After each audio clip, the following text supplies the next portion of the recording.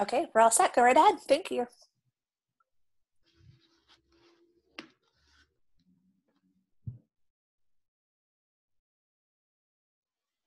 You're good to go. All right, wonderful. Hi, everyone. I'm just going to share my screen with you guys and get the presentation up for you. Okay, I hope you guys have been doing well. My hair is growing longer by the day, uncontrollably, and I've yet not decided to go out on my own to try to cut it. So hopefully salons or barbershops or whatever can open up soon. Probably not. Anyways, I'm glad to be with all of you again, and thanks for taking the time out to talk about ankle stability, and specifically as it relates for landings, or how we can implement things to not only strengthen and improve ankle range of motion and stability, but have it translate into improvements in landings. Landings are a critical part of the sport from a performance side of things, because it could be a difference from being on the podium or not on the podium. You can have anywhere from a full mark deduction to anywhere, from a mark down to about zero deduction from your landing. So it's a critical part of the sport. However, it also contributes to a catastrophic aspect of the sport. There's 36% of all injuries sustained within gymnasts, and there's not a lot of research to do with gymnastics, and that's something we're trying to improve on an international level. But the research that is out there, 36% of all injuries occur during dismounts, essentially during landings. And its highest rate of injuries is within girl sports, more so than male sports. And when you examine, I thought this would be interesting for you to know, and this is something you probably all know anyways, gymnastics is second to only football in terms of frequency of injuries that athletes get. So if you're dealing with a large volume of injuries to begin with, and such a high percentage are due to landings, it could have huge implications, obviously, on the health of an athlete, but also on the performance side of the athlete. And the injuries predominantly when you land make sense that it would be in the lower extremity, but you even start to have some effects up into your low back. And the reasoning being is that our bodies are one big sort of connection from feet to head. Actually, I have an interesting model that maybe I'll go and fetch in a moment to show you visually what it's like in our body. So if we have poor landing strategies or poor ankle range of motion or stability, when we land, it's going to affect things up the chain. So it's not just knee, ankle, hip related stuff that would present with injuries, but it can translate up into your low back. So I want to talk to you about a phenomenon that takes place within our bodies or just in movement when we're having to deal with walking around or performing things in a world where we have to deal with gravity, and that is reaction forces.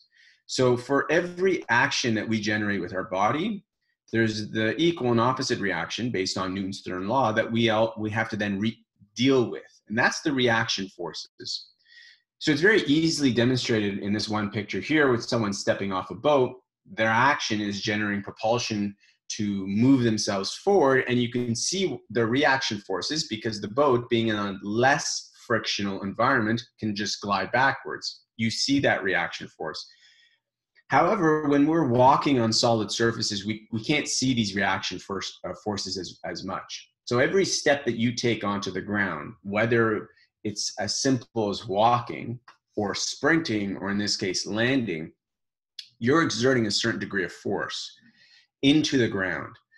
And that force, in the case of landing, can be sometimes 9 times your body weight. Meaning if you weigh 100 pounds, there's 900 pounds of force that are then being asked to being generated into the ground and then asked to being reabsorbed by the body. So if anywhere along the kinetic chain we've lost capacity to absorb these reaction forces, it's going to wreak havoc. It's going to wreak havoc on connective tissue and causing tears. It's going to cause havoc on joint tissue and causing irritation within the joint. That can cause fractures, worst case scenario. And up the chain, it can affect the knee, it can affect the hip, Interestingly enough, for you to know, the ACL tears in a very small degree of motion, predominantly. And that is in the first 20 or 30 degrees of bending in the knee. Well, guess what happens when you land? For the most part, especially in the sport of gymnastics, you're required to mostly land within a 20 to 30 degree range. And on top of that, if you've lost capacity in and around the foot and ankle to some degree, the chain effect is it's going to load in the knee joint that much more. So that when you do land in this vulnerable range of motion for the ACL, if you're not absorbing these forces as well through your foot and ankle, it's going to lead to more forces going on through your knee and eventually contributing to potential tears. The other thing that's quite remarkable that I'm always astounded by athletes in the sport of gymnastics is these 9 times your body weight of reaction forces that your body's having to absorb. It's having to do it in a split second of time. And it's having to do it while you're coming out of a twist or rotation and multiple flips. So it's not like me just jumping off and landing on my 2 feet. I'm having to twist and reorganize my body to be able to reposition it upon landing.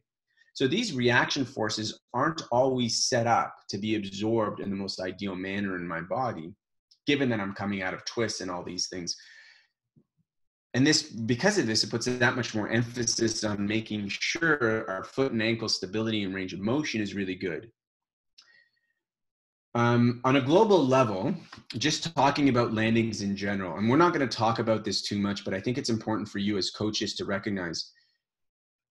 When I was around the sport of gymnastics, when I first got involved, and obviously being at a national level and working with some national level coaches, this picture is what it looks like typically when a gymnast is coached on how to land. This type of body alignment. An ideal body alignment for your body to make sure it's in a position where there's least amount of loading on specific tissues, but good general loading on a lot of tissues, is one in where you see those 2 lines that I put there from the line, sort of the ankle to the knee and then the hip to the shoulder. It's one in which those lines are parallel. So if you don't have great lower leg alignment in relationship to the upper body, and those lines are not parallel, what that means is there's tissues and there's joints that are being overburdened and over-demanded of, that eventually can contribute to some of the aches and pains that gymnasts get. So the first thing is, typically in the sport, for aesthetic purposes, how the athletes are judged on landings is not ideal to the optimal way for the body to move. That's somewhat, I spoke to one judge about this, and some judges are not picky and may not deduct. Some judges will be picky and they will deduct. Either way, I want you to know it's not consistent with what is optimal for the body to have this kind of a landing position. The other contributors, obviously, to injuries when you're landing is if there's any poor neuromuscular control, and I'll talk about neuromuscular control a little bit. But that is essentially tissues, muscle tissues that are healthy otherwise, but they're just not fully activating for one reason or another. So that can contribute to why some of these forces, these reaction forces put on the body, are not being absorbed really well and ultimately causing issues at injuries. And then obviously ankle and knee joint. They're the primary joints in landing, especially in the sport of gymnastics, that are demanded of the most. So strength around these two joints and range of motion around these 2 joints are vital. Just to give you a couple of other demonstrations of what I'm talking about, I actually came across this figure, which was this figure here on the left in a gymnastics book that was teaching that this is a safe landing technique. So if you look at those 2 lines, they are not parallel at all. So if someone was to actually land in this manner with significant amount of force, like coming out of a flip or a dismount off bars, the loading that will be put on the ankle and the knee joint to do this, and on the back, is quite significant. And regardless of how healthy and strong the gymnast is, within anywhere between 1 to 10 landings, they're bound to get some sort of a soft tissue or some irritation or joint trauma. The body will never strive to land like this, just instinctively on its own. The top right corner is another image I found of what is considered to be a good landing. Aesthetically, this looks great. And it's simple when we're doing simple skills like a front, like just a tuck jump like this guy's doing. But now that we're doing such more complicated skills, this is a lot to ask of athletes to land in this way. The bottom right is another image of how an athlete would maybe typically coach to land. So these things you may as coaches or me as a therapist may not be able to change from the sport. The aesthetic requirement of someone landing like that, although it makes it's not ideal or optimal for the body. The more we can coach athletes and maybe suggest alternative ways of landing, the better. But in the meantime, we got to look at, okay, if this is what's required, what do we need from the body? And if we just look at this bottom right image, you can see the amount of ankle range of motion you need. You need a significant degree of ankle range of motion to make sure someone can land in that position and be able to at least tolerate some of those forces without breaking down.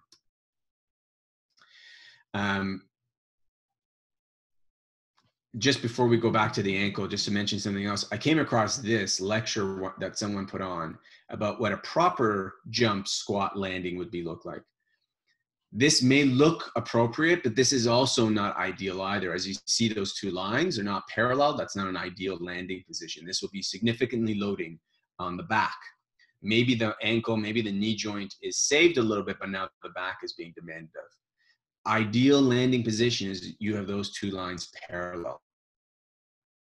But you can manipulate things. So the more you can strive to coach your athletes to land with a somewhat bent over upper body, with a somewhat extended hip, like where the hip being pointing back a little bit, the more they're going to be able to distribute these reaction forces amongst more tissues with less risk of injury.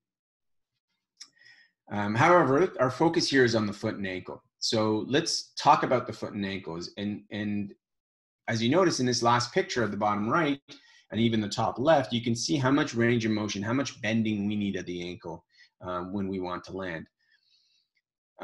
So that's important. If that's what we got to work with, that's what we need to improve. So the first and foremost is we got to make sure that our gymnasts have optimal ranges of motion at their ankle joint. And specifically in gymnastics, we do a lot. There's a lot of work done to improve flexibility in this direction to be able to point your toes, but we got to put equal amount of time and effort to improve range of motion in the opposite direction. And females even more so than men because of the nature of the landings from the skills that they're coming down from. So this range of motion is that much more vital to be able to have someone be able to flex their ankle in the significant range of motion. We call that range of motion dorsiflexion. So if I say dorsiflexion, that's what I'm referencing. I hope that connects with you. Now, if there is insufficient dorsiflexion, or if there's insufficient of the ankle to bend in this way, bending this way, it's not that the body can't find ways to compensate. So if we go back to this image here on this top left corner, that young lady in the black and white that has that range of motion doesn't have it in the optimal way that she needs it. And I could just tell from the image. Because the body is what we're really great at, is always adapting and compensating. And as you can see in this image, this person lacks the ability to bend at their ankle. So what they do is they collapse their arch. And by collapsing their arch, they can actually rotate their feet. I'm going to try to move my hand so you can see it. So they collapse their arch and rotate their feet so that they can go further forward. Because in this position, they can't go forward. That's a problem because when we talked about earlier about ACL related injuries, oftentimes it happens, the majority of times it happens within the first 20 or 30 degrees of knee bend. And those first 20 or 30 degrees of knee bend are strongly influenced by what's happening at the foot and ankle when you land. So we need to make sure there's that range of motion in the ankle so we don't have to have the arch collapse. We don't have to have the foot rotate. Because the moment that happens, what's happening in this picture is what you get. You get the whole lower leg and the whole lower limb starts to rotate inwards, causing the knee to collapse inwards. And that's what puts the stress and the strain on the actual ligament, your ACL. So we will try and to educate or inform the athletes and coach them to try to land with their knees level. But if they don't have the proper strength, the proper range of motion in their foot and ankle, it doesn't matter how much we tell them to try to land with their knees in a stable position. Their knees will collapse because of what they're lacking in their foot and ankle. It's important to understand the body will compensate, and even the fact that it looks like they're getting range of motion in their ankle may not be purely coming from their ankle. And joints these are all the different joints that are in our foot and ankle, and there's tons of them. And in terms of the hierarchy of what's important, our brain puts way more emphasis and importance on the health and the functioning of a joint than it does to any particular muscle. And we have direct motor input from a joint to muscles. What that means is, as the joint is functioning well, the muscles around that joint are going to function well. If a joint is not functioning well, either because of lack of range of motion or of injury, the muscles around the joint are not going to function well. So we need to make sure all these joints have really good range of motion, really good coordination amongst them, really good mobility within them, because all these things contribute to how well the muscles around them function and behave. And this is important because, going back to this picture, as gymnasts, they're frequently getting some ankle sprain, some compression related sort of pinching in the front of their ankles from landing short. There's always some trauma happening to the ankle joints. And typically speaking, they either work through it, they tape it up and work through it, or some cases they'll actually get therapeutic care for it, but most often they'll just work through it. The problem is the body is such that once you have an injury to a joint, there is a change in the behavior of the muscles and the tissues around that joint long after the pain has gone away. So unless that is addressed, that person will have some deficits in their functional ability way after their pain is gone. And that will, in the long term, start to affect their ability to improve range of motion, their ability to have control upon landings. Now, what some therapists, what some coaches will do is they'll say, okay, we're going to train that. We're going to reestablish that. We're going to develop and strengthen that by giving you these proprioceptive type exercises where you're standing on a wobble board and working on balancing. And that's good and it's beneficial. But when someone lands, they're not landing with their ankle in the neutral position. When they land, their ankle is going to be in all sorts of different degrees of bending. So what this exercise lacks is the ability to strengthen and improve proprioception in all the ranges of motion of that ankle joint. We are just working on one specific ankle range of that ankle, which is mostly neutral, and it's a position that a gymnast will hardly ever land in. So my qualms with an exercise like this is it's not accomplishing what we want to accomplish, which is strengthening through different components or different aspects of the range of motion this gymnast will potentially land in. So this video, I'm going to demonstrate something with you. So this is a former dancer. She had an ankle sprain some 15 years ago when she was dancing. So I do a little bit of test here. And what I do is I test some of the muscles around the ankle joint, their ability to generate force, essentially, to meet my resistance. And as you can see, she fails. I don't know how well you guys saw that because it's now a little bit, oh, there we go. Now it's smooth. But she failed. So now I've given her a specific exercise to do. And what I'm specifically trying to do is have the muscles activate and be loaded during the entirety of the range of motion of the ankle. So I haven't given her anything to do like standing on a wobble board. I'm just getting her to do some mild activity of the muscles in and around the ankle joint through the full range of motion of the ankle joint to try to stimulate a good activity to the joint and improve strength of the joint throughout the entirety of the range of motion that joint has available to it. And in a moment, I'm going to retest it. And you're going to see I'm having to push a lot harder and it's still not budging. So what I showed that to demonstrate, if I had her on a wobble board and had her just stand on a single, in that single position, and I got her on the ground like this, and I just pointed her toes a little bit like I just did and did that test, she would not be able to have that much of an improvement. And what improved wasn't her strength. Her strength is the same. She didn't get stronger. What I improved is the activity of the nervous system to the muscles around the joint to better support and stabilize the joint. So we're going to talk about some of these exercises that you'd want to do to improve range of motion and strengthen the ankle joint for landings. But the first thing is we need to assess where our athletes are at.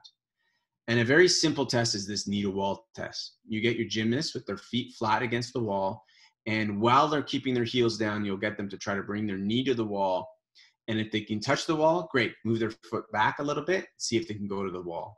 And if they cannot touch the wall, good, move it further back.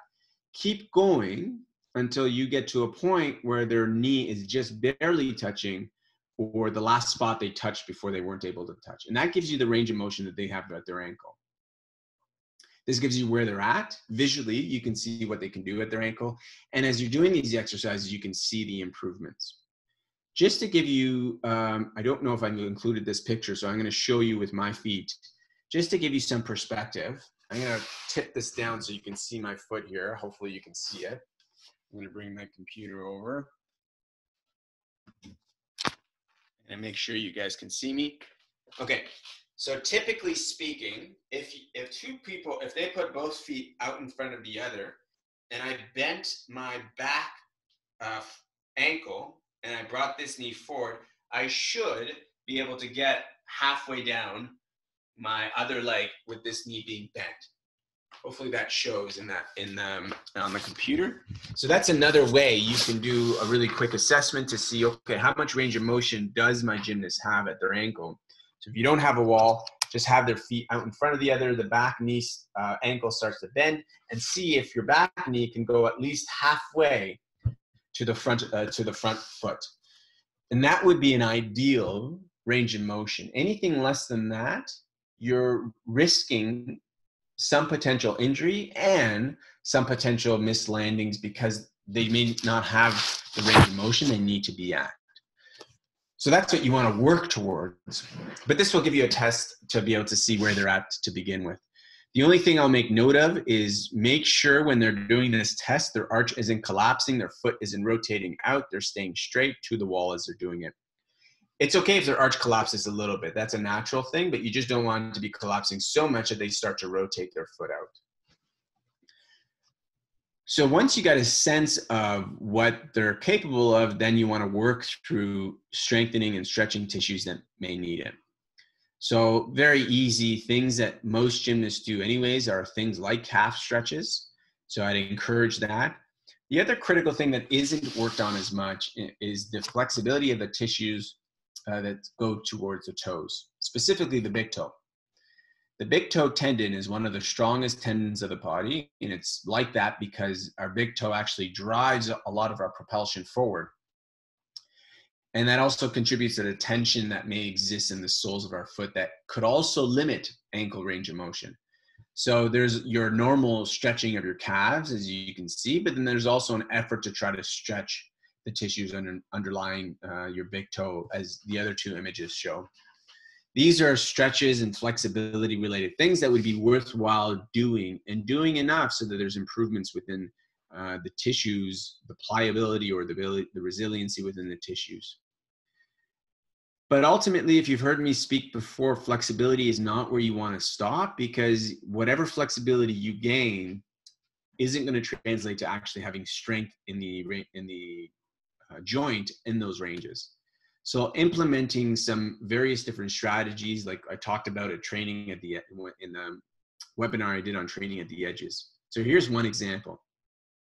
So that's me. And what I'm doing is I'm strengthening and improving my range of motion at the same time. And that's the benefit of doing some of these end range isometric exercises that I've introduced to the various gymnasts, is I'm not only improving the range of motion, but I'm strengthening my joint at the same time. So what I'm doing here is my foot is flat on the ground. I'm pressing my foot into the ground for a certain duration of time. And then at the end of that, my foot stays flat. My foot is staying flat on the ground, but I'm actively trying to lift my toes up as I bring my shin down. So I'm trying to close that angle in the front of my ankle and be able to go a little bit further. I've just put a little bit of a weight, kettlebell weight on top of my knee that assists me to try to go further.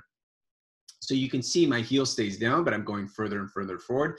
And I'm using muscular contractions in the front of my ankle to actually do that. So I'm not passively doing it like it's done in PNF stretching. I'm actively trying to do it so I strengthen it.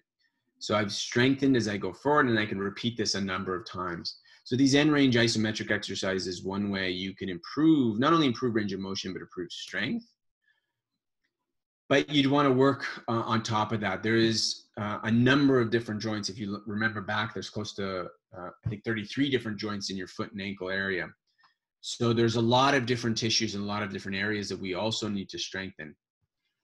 And most gymnasts, a lot of gymnasts develop really good intrinsic foot strength. And for some of them, they do it to the point of fatigue. And once fatigue sets in, because they get no rest, they start failure. And what that leads to is loss of intrinsic control, meaning loss of control of all the small muscles in their foot that assists in having excessive pronated feet or inability to control the arch or move the foot when you go. So these are some exercises that you can do. So this one exercise on the left, the gymnast will have the inside part of the foot on the beam or some ledge. They can hold on to something for balance, and they use their big toe to push up and then slowly come back down. So we're specifically trying to isolate not only all the calf muscles, but the muscles of the big toe to try to push up. Now you may think to yourself, how is this improving range of motion? Well, as we improve control of the muscles of the foot, we can put our ankle in a position to better do what it needs to do and improve its range of motion. Sometimes the stiffness could develop at a joint as a result of compensating for other joints that aren't behaving really well, or other tissues that aren't behaving really well. And the exercise in the upper right, this time they have the outside part of the foot on a ledge. They're letting their arch drop, and then they're lifting their arch right back up like this lady is doing. So they'll be standing on one leg. They can hold on to something for support, let that arch collapse, and then lift that arch back up to strengthen the muscles that helps stabilize and control movement around specifically the mid portions of the foot.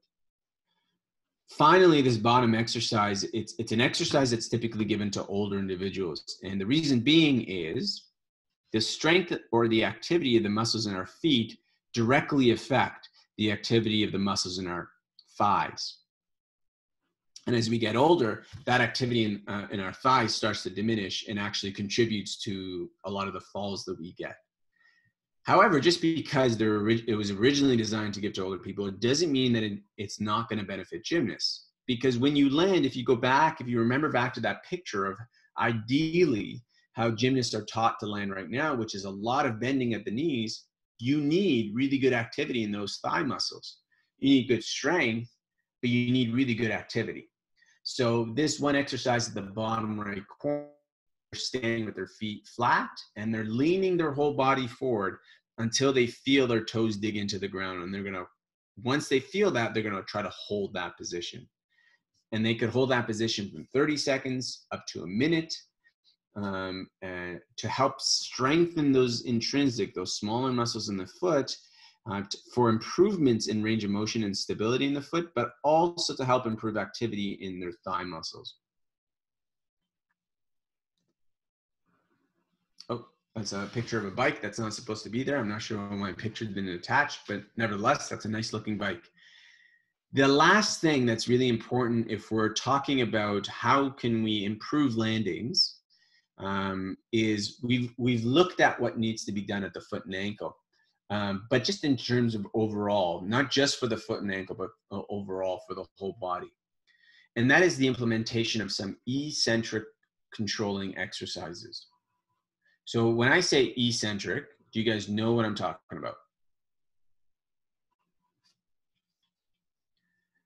I'm just going to assume that some of you know and probably some of you don't know.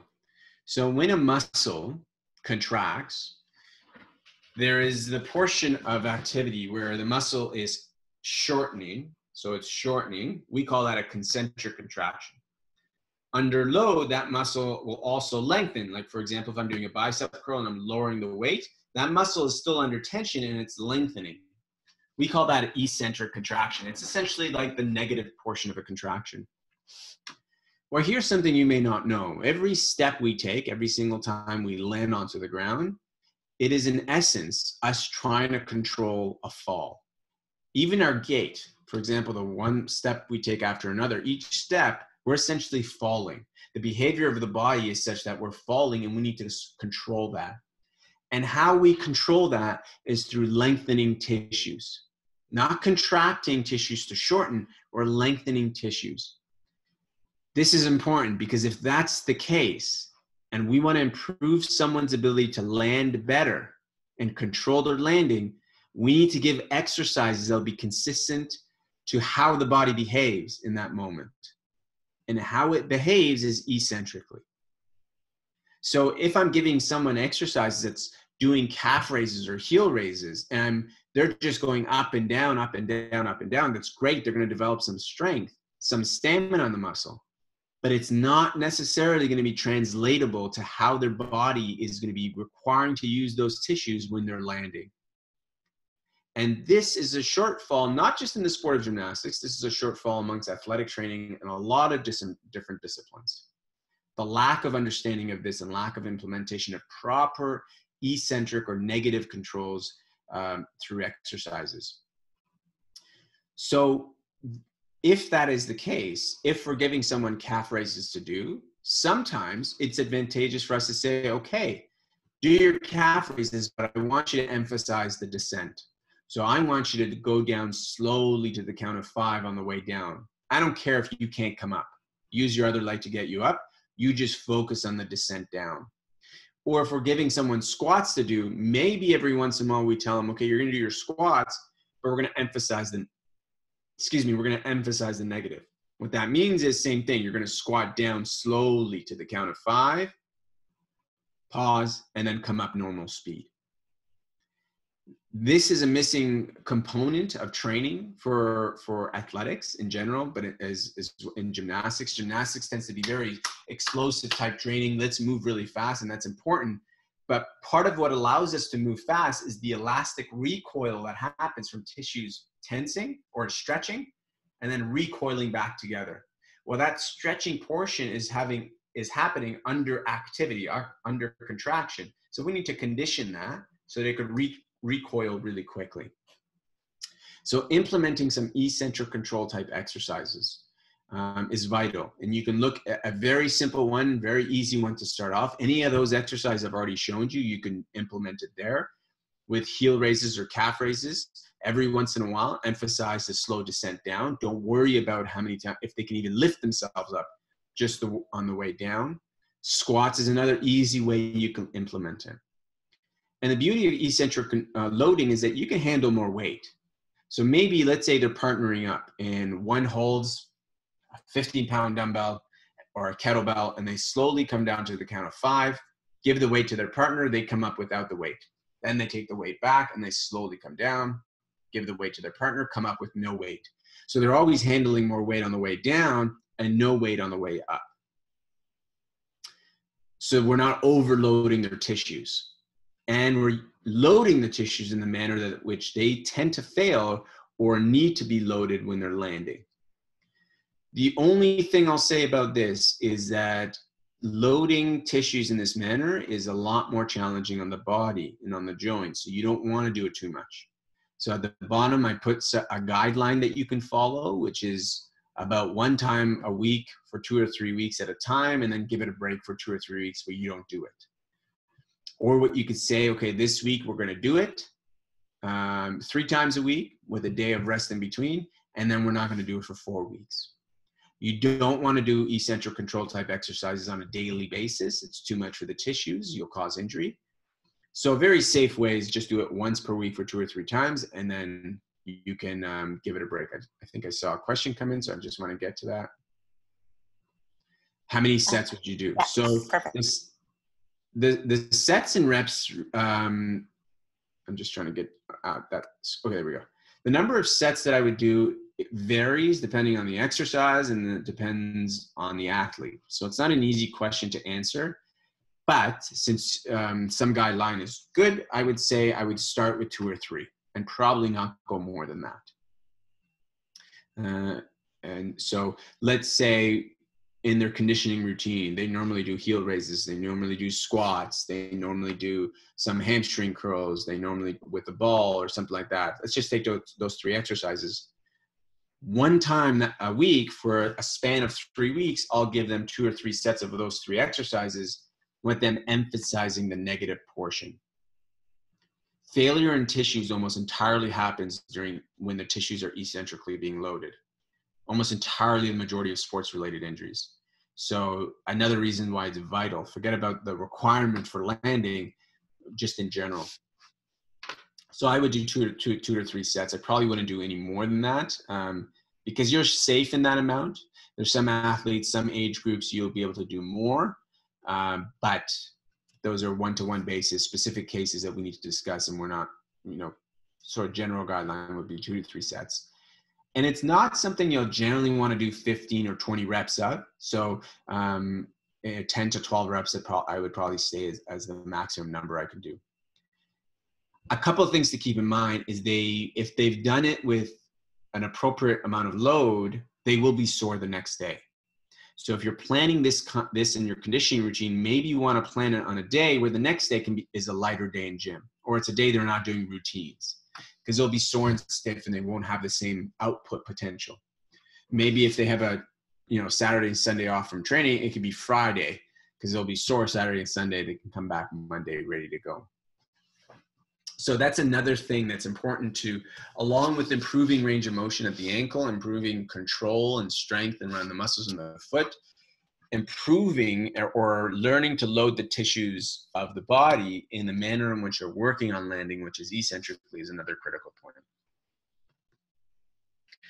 So I want to give an opportunity to open the floor, any specific questions. And I hope you guys have lots of questions. I always say in courses that I teach to physios, chiros, or gymnastics coaches, questions is what allows for clarification and depth of understanding. So I hope you have some questions. If you have, if not, I'll say some closing thoughts.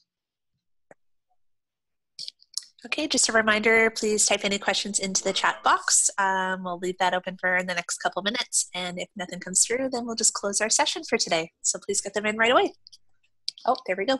Did you want me to read it, Mahmoud, or can you see that? I figured it out, so I think I'll be good this time. Perfect. Cool. Is there an issue with too much range of motion in the ankle? I'm sure some athletes of mine do. There is no issue with having too much range of motion if you have the strength in those ranges of motion. So I'll give you an example. I work with one of our national rhythmic gymnasts here locally. She has lots of range of motion, tons of range of motion. And in the majority of her joints in her body, she has the strength to control through those ranges of motion. And by control, I mean she can actively move through them herself. And if she can do that, it's not a problem. So too much range of motion only becomes a problem if you don't have the strength in those ranges of motion. Because if you have the flexibility to get in that range of motion, invariably, you're not going to land perfectly one time. And you'll be forced into that position. And once you're forced into that position, if you don't have the strength, it means you can't absorb the force as well. And if you can't absorb the force as well through your muscles, well, those forces have to go somewhere. So they go through the joint and cause issues, or there's so much for the tissues that the tissues get injured, or they go somewhere else in the body and have to be absorbed excessively. So too much range is not a problem as long as they have the strength. So if you have a gymnast that has lots of range of motion, great. Work on strengthening that range of motion. You don't have to work on improving it anymore. Okay, someone asked a question. There are studies that prove that greater ankle mobility reflects less vertical strength. And you posted this study, which is great. I'll look into that study. The only thing you have to keep in mind with the studies like this, that come out with a statement like this, what we don't know is we don't know the quality of that range of motion. Again, if you have strength through the entirety of your range of motion, you can develop power through the entirety of your range of motion, and it won't affect your vertical strength at all. So what I don't know from this study, or any study that's posited, is what you don't know is the quality of the person's range of motion. I have really good range of motion. My improved range of motion only allows for more elastic recoil so that I can have greater output. That's like a physiological reality. So if I have range of motion and I have strength to that range of motion, and I can eccentrically go that range of motion, then I can absorb more potential energy that's going to be translated into power and strength. So the only thing I will say to that is greater ankle mobility can be a detriment to strength only if that range of motion they don't have strength in. I hope that made sense when I said that. So there's no issue with having greater ranges of motion, except if you have the strength. Now, obviously, if someone is going to go to their, like if I'm going to squat down, let's take a rhythmic gymnast for example, or a dancer that have lots of ranges of motion. If they get into ranges within that joint, they may have strength in, but if they get really deep in that range of motion, I'm not going to generate a lot of power here because I don't have the mechanical leverage. My connective tissue and my muscle tissue is in a position where it can't produce a lot of force. So I'm not going to be able to produce a lot of force. But when an athlete, or in this case, a gymnast, is having to jump or having to land and jump right away, they're not going right to their end range. So we don't have to worry about that. But strengthening to their end range just allows us that if they do a landing and they're off one time on their landing, maybe they didn't do as much rotations and they're off a little bit, at least we know their body can tolerate it to stay stable so they don't take an extra step, and B, so they don't risk injury anywhere.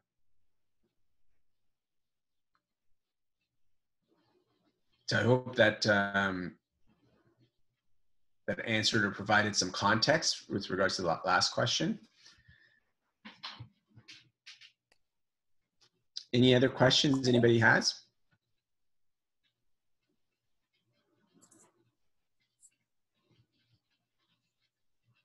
Oh, another one just came through. Yeah, perfect. Do I have any pictures of what the ideal landing shape would look like? You know what? I could probably look. If you guys bear with me for a moment, I'll have to exit from this. I don't know. You guys may not be able to see it, so I'll have to interject it into the presentation. So give me 1 second. Do you guys see me opening up your pen? We can see a slide for eccentric control with the motorcycle. Okay, perfect. So you're not going to be able to see this image, so I have to throw it into that slide. So give me 1 second while I find it, and then I'll show you.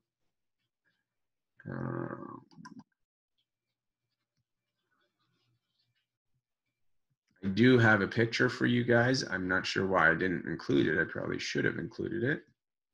Here we are.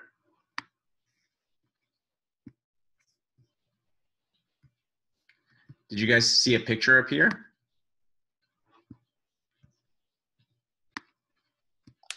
Yes, there's a gymnast, a couple of angles in front of her body, bent knees on a floor.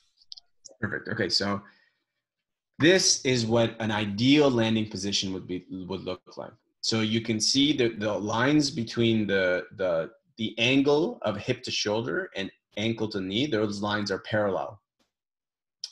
You can see their feet are flat, so they're getting good range of motion at their ankle, and their hips are actually active in this position. Whereas if we go back to one of the previous images of a gymnast that, like typically how gymnasts are sort of taught, sorry, you gotta bear with me as I go all the way back to this picture, oh, I went too far. When I found this particular image of a gymnast here to the left in a book of what it looks like for a safe landing, you can see these two, in this position, when they're trying to be upright or relatively upright, all the majority of the muscles in the posterior part of their hip and some of them in the lower back are not getting involved to much degree at all. So the demand is being put entirely of the muscles on the front thighs to absorb that landing and on the ankle joint. So if we go back to that image of this here, she actually has her hips involved, and your butt, your glute muscles, your back muscles, your hamstring muscles, these are called posterior chain muscles because they're on the back side of your body. And there's the primary muscles that deal with gravitational forces. So we want them to be active. So in this case, you can see this gymnast is utilizing that. So sorry, I'm trying to get back to the questions if I can. I think there's another one that came in, but I don't know what happened to, oh, there it is.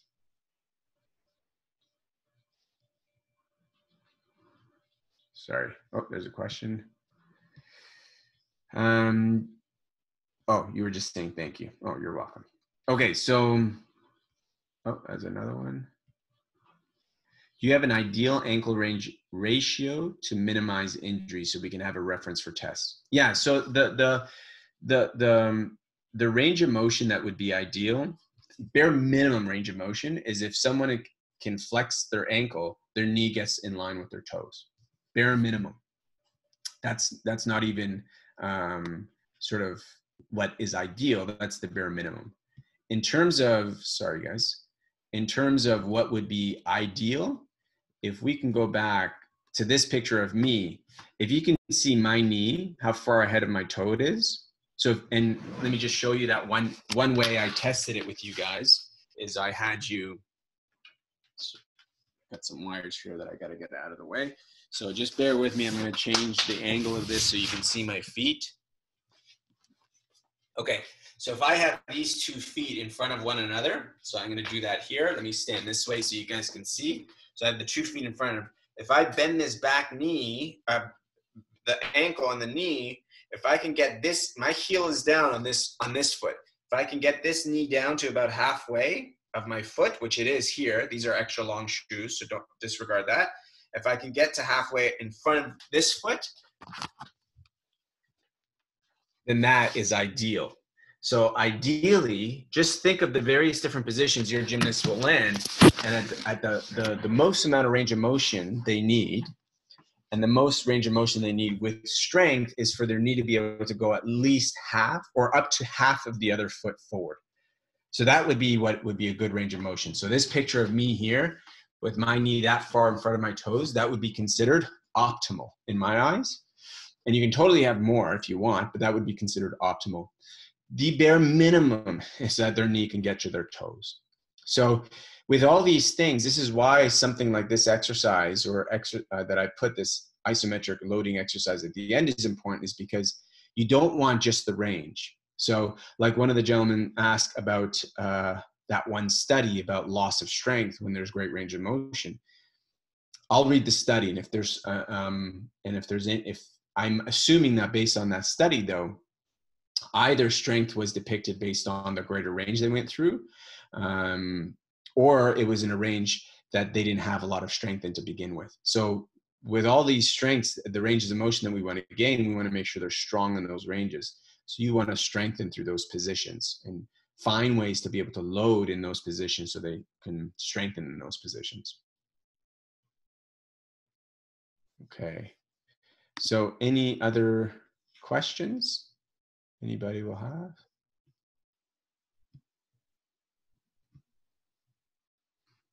No, I guess that might be it.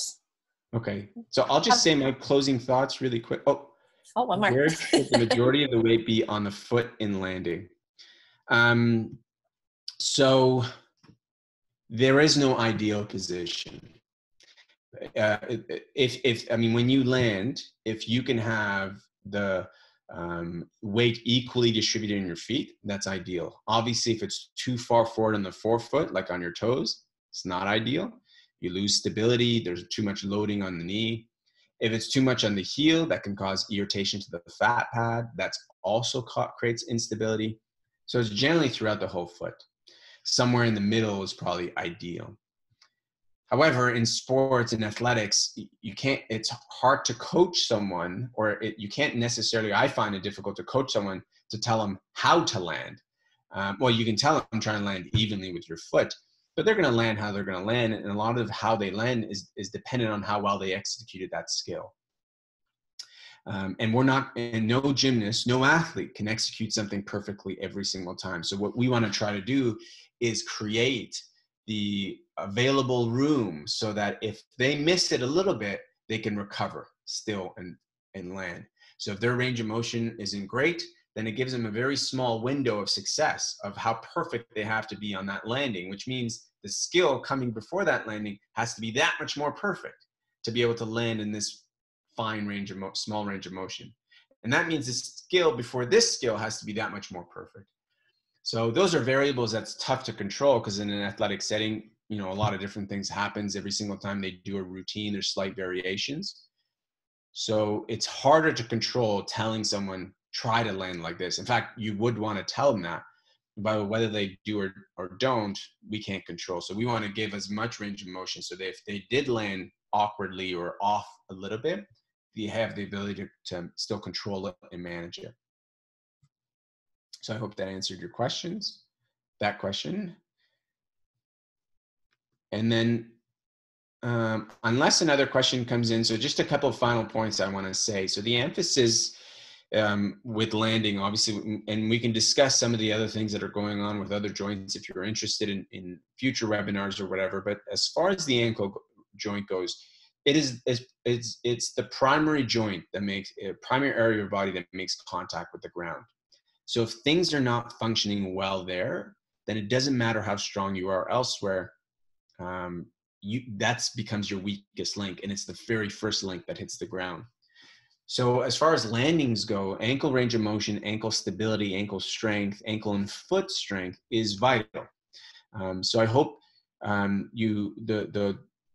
that sort of connected, and then when the efforts should be making sure you have range of motion, because you want to give them the opportunity to go through and have options of ranges of motion that they can go through, and then strengthening in those ranges of motion.